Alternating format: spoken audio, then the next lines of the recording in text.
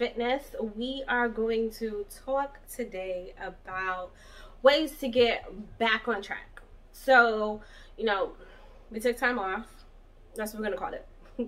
We took some time off. Let's be real, like it wasn't my fault. We took some time off. You know, some things happened that was a little bit out of our control, and we kind of fell off a little bit, but we recognized the error of our ways, and we want to get back on track. We want to get back on that path to righteousness.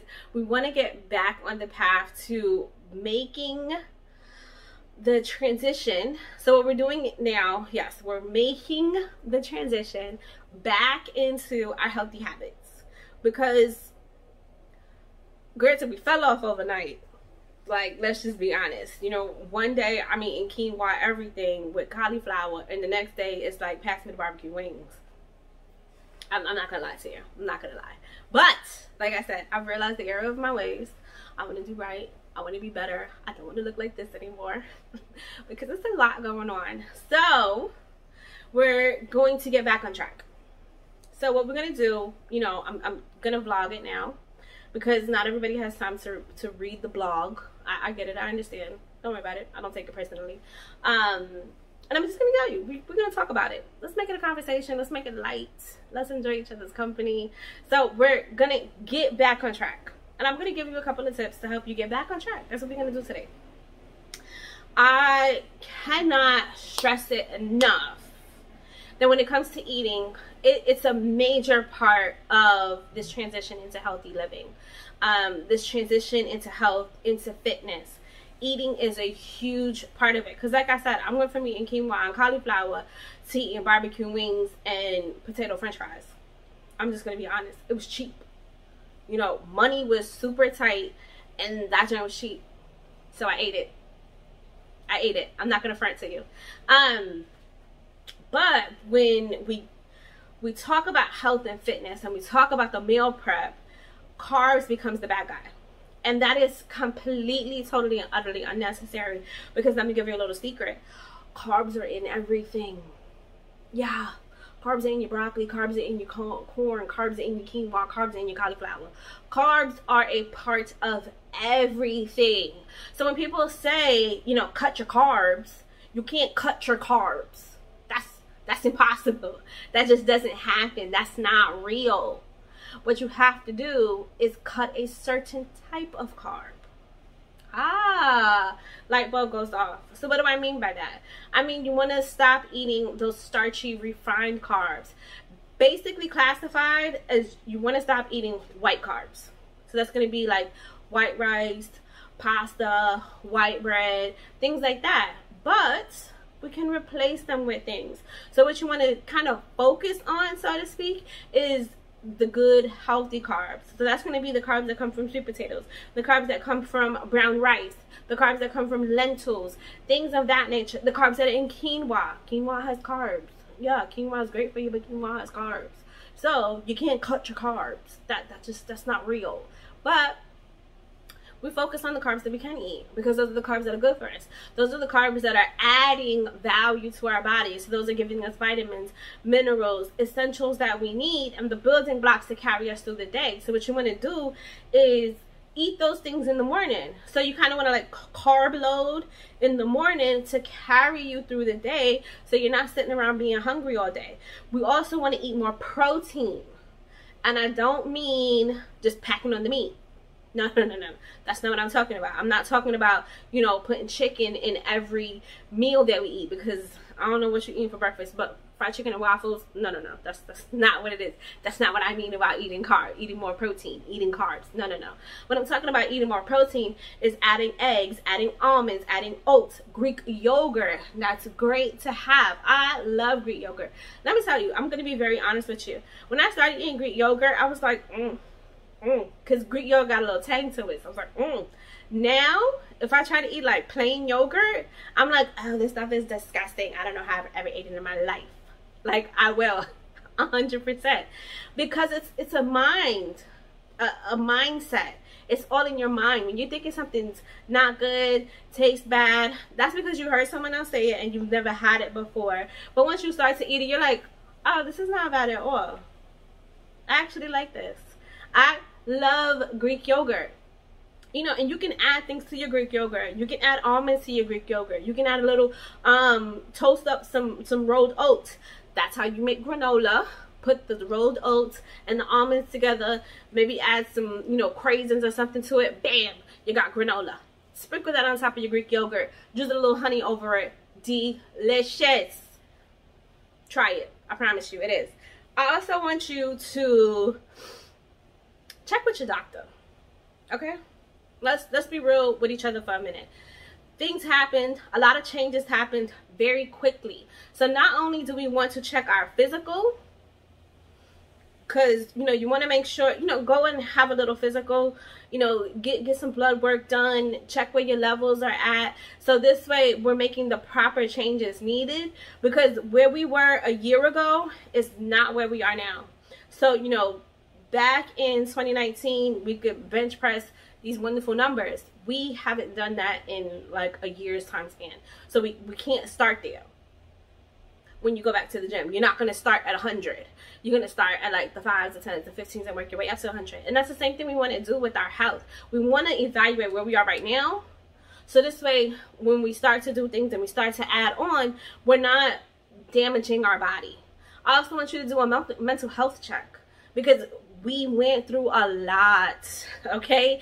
And you know, sometimes we don't want to admit it to other people, but we also don't want to admit it to ourselves. But it's okay. You know, take some time out to yourself. If you want to journal, you know, write songs, write poetry, whatever outlet you need. If you need to, I would suggest and recommend that people get in touch with a therapist. I know there are taboos about seeking out health and seeing therapists. And it's like, I don't want to be laying on somebody's couch. But therapy has changed. You can text. You can have phone calls. You can call an anonymous line. There are different ways to do it. If you don't feel comfortable, you know, this is me. This is who I am. This is where I am. There's some options available. So do that first, just to, you know, check where you are, and this way we can make a plan as to where we're gonna go. I also want you, let's get back into eating a little bit. I want you to change your plate. So, you know, we might have started out with a plate like this, but our plate grew, and our plate grew. And I'm talking about the size of the plate. Our plate grew, and because the plate got bigger, we was able to add more food and things like that. Let's bring that down a little bit, because like I said, it's a mindset thing. It's a mental thing. We eat with our eyes first before we eat with our mouths. So if you get a smaller plate and you pack the food on the smaller plate, you're going to be like, oh, I got a full plate of food. You trick yourself into thinking you're eating more than you actually are. I've done it with my younger cousins and siblings plenty of times. Let me tell you, it works. You get a smaller plate, you put the same spoonfuls of everything on it, but because the plate is smaller, it looks like you added more food.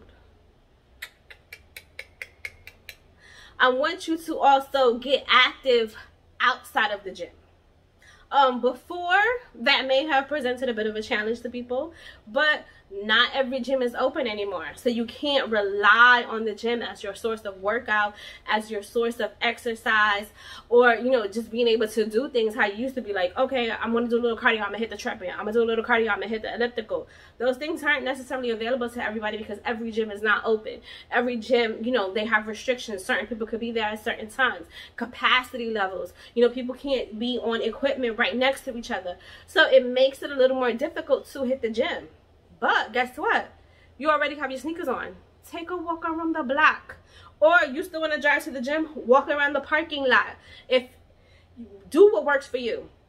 So some people are like, oh my gosh, I don't want to work out in my neighborhood because of my neighbors. I don't want people to see me. That's fine. No problem. Go get in your car, you know, put your workout clothes on, get in your car, go to the mall, walk around the mall, go to the parking lot that your gym is at, walk around the parking lot.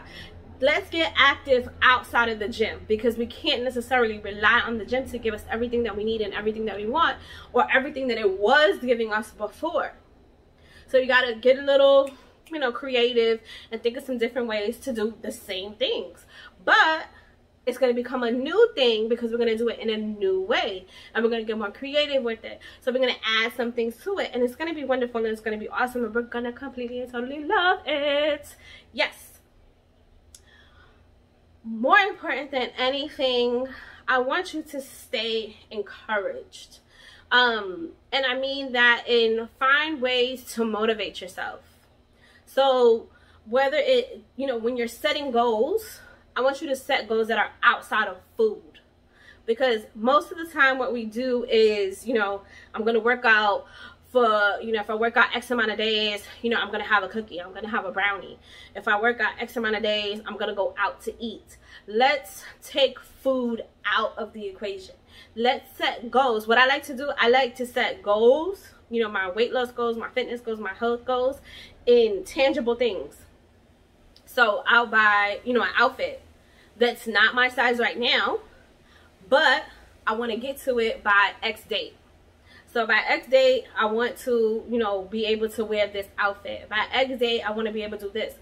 Buy myself a new pair of shoes, buy myself some jewelry, maybe a new bag. These are the type of goals you want to be setting. Not cookies, chips, cheat meals. Like, oh, I ate good all week, so on Saturday I'm going to have a cheat meal. No. No. That's not what our goal is going to be. That's not what we're setting our goals to. We're not setting them to food. That's why things don't work. So you've done all this work all week just to mess it up by having a burger and fries. Don't do that to yourself. And then on Monday, you can't understand why your shirt's tight, why your pants are tight, why you can't lift whatever. It's because that one meal on Saturday became breakfast on Sunday and lunch on Sunday. This is why we don't want to set goals to food. Set them to things. You know, I want to get down to a certain, you know, look or size. I want to fit into a certain size of clothes. You know, I'm going on vacation. I want to look good in, you know, in a new bikini. Get yourself a new swimsuit. You know, whatever the case may be. But set it to a little more tangible things. Don't get all materialistic with it. But set it to some tangible things that you can actually reach out and touch.